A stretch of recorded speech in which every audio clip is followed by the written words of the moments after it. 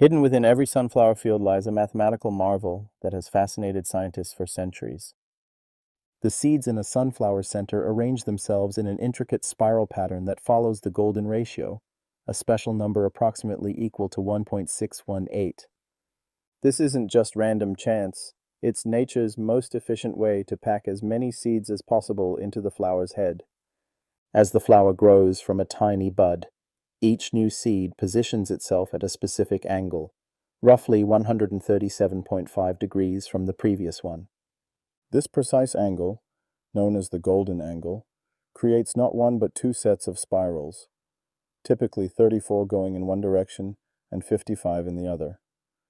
Count these spirals in any sunflower, and you'll find the numbers are always neighboring Fibonacci numbers, 34 and 55 or 55 and 89. This same mathematical pattern appears throughout nature, from pine cones to pineapples, proving that mathematics is truly the language of the natural world.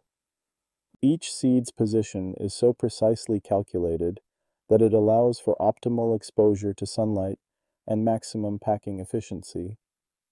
In the end, these magnificent flowers remind us that nature's greatest beauty often lies in its perfect mathematical precision.